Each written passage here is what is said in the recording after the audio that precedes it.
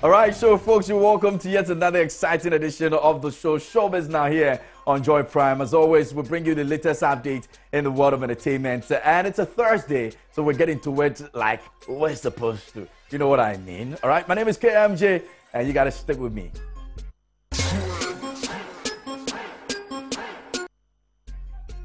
I'm putting things in order. Mekwe has spoken, and actress Gloria Shafu recently said that the organizers of the Ghana DJ Awards has not paid her for emceeing this year's awards show. Now, the CEO of Ghana DJ Awards, who doubled up as a presenter at Head FM in an interview, said that there was a misunderstanding somewhere, but Gloria and himself are making sure things are in order. Here's Mekwe. I've had, a few messages come to my WhatsApp this morning.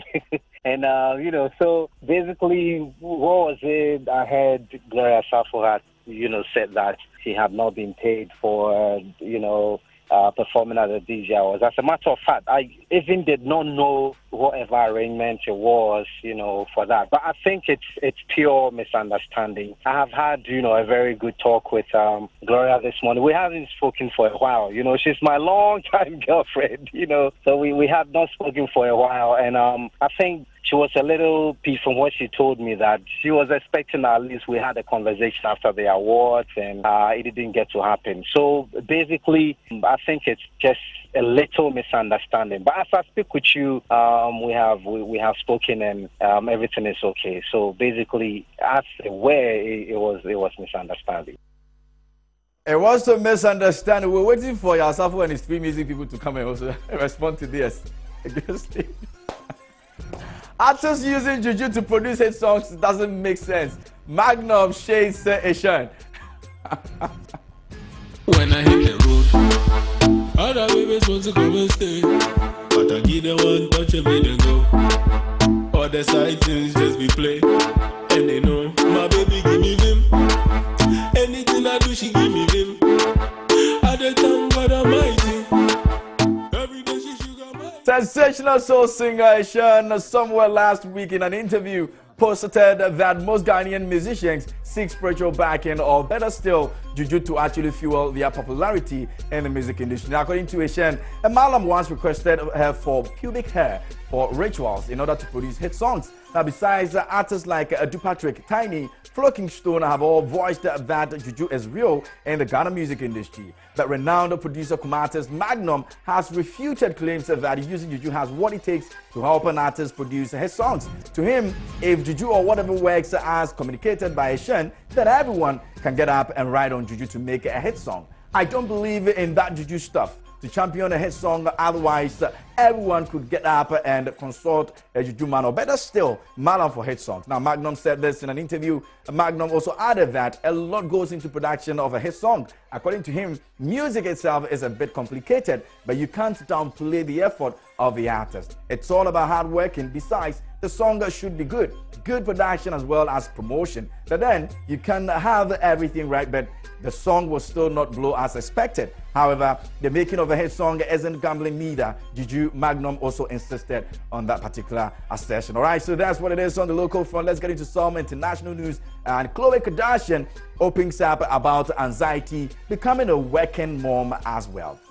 Interesting stuff going on. Khloe Kardashian revealed on Tuesday she has fears and anxiety transitioning to being a working mother after returning to the office last week for the first time since giving birth. Now, Kardashian explained in a blog posted on her website and app that returning to work gave her a little anxiety. Now, the days leading up to my very first day back were tough, but once I started going through the motions, everything fell into place.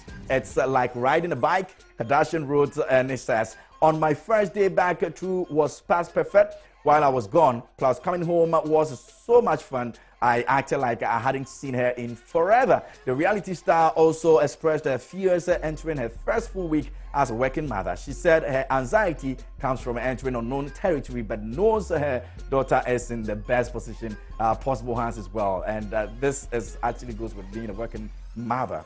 All right, we wish her well. Trevor Noah accused of racism after saying France's World Cup champs are from Africa. And Trevor Noah is in the news again. Host of Comedy Central's The Daily Show is facing accusations of racism after calling the French national team which won the World Cup last week, a team from Africa because most of its players were black. Now, Africa won the World Cup. Noah said in the segment Monday about France's 4-2 victory against Croatia on Sunday in Moscow. Here it is. Yes, I'm so excited. Africa won the World Cup. Africa won the World Cup. Africa won the World Cup. Africa won the World Cup. I mean, look, I get it. I get it. They have to say it's the French team, but look at those guys, huh? Look at those guys. You don't get that tan by hanging out in the south of France, my friends. Basically, if you don't understand, France is Africa's backup team, right? Once Senegal and Nigeria got knocked out, that's who we root for. You know, it's like when Paul Simon wins a Grammy, we're like, yes, we'll take that too. Thank you very much. And I still remember when Paul Simon actually won a Grammy, everybody was saying he's from South Africa and all that. Well, that's what it is. Now, Noah's remark actually weren't received well on social media. Interestingly, with most French natives noting that nearly every team member, regardless of their race, was born and raised in France. Now, Kevin Razi, a French comedian, also criticized and says the Daily Show host for regurgitating the racist joke that has circulated in France. Now, this is what he said, and this is what racists say about our team here in France. He wrote, though giving the benefit of the doubt, you didn't know, now you know. So yes, if you didn't know, now you know. But that's what it is on the international front. Let's get into some box office and check out what exactly we're talking about. Child stars who completely failed at being famous.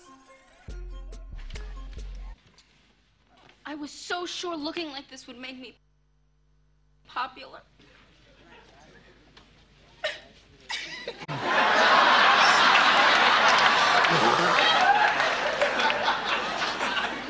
I mean, what do you guys want anyway?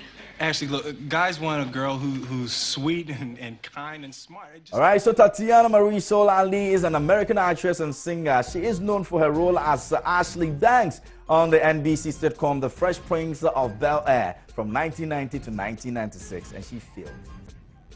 Away from that, Jonathan Lipnicki is also another person you want to look at. Beautiful. Yeah, but she's not finished. When are you gonna finish it? Well, me and my dad were building her, but I decided to stop. How come? I'm too little for a race like that. Little? You're not little. Well, not to me. Nicky Jonathan was a hot commodity among Hollywood casting agencies for children's roles in the late 90s and early 2000s. Now, his notorious roles in Stuart Little and Jerry Maguire paved his way for a successful future in the entertainment industry. The next person we're talking about is Brenda Song. Check it out. I so should have expected this. Ever since second grade, everything I do, she has to do. Thanks a lot. Well, this one's mine. Nobody's gonna give her my vote for a stale cookie. Even your brother? You got my vote. Now, any other Disney Channel viewer was aware of Brenda Song's success as London Tipton on the hit comedy series The Suite Life of Zack and Cody, portraying an airhead hotel heiress, and Song was also one of Disney's biggest stars, in case you didn't know about it. Now, the next person at number 7 is Keisha Knight Pulliam. Who is this? This is Bud. Well, Bud, how are you doing? Fine. Good. Heard so much about you. Can he stay here and play? We have to call his parents.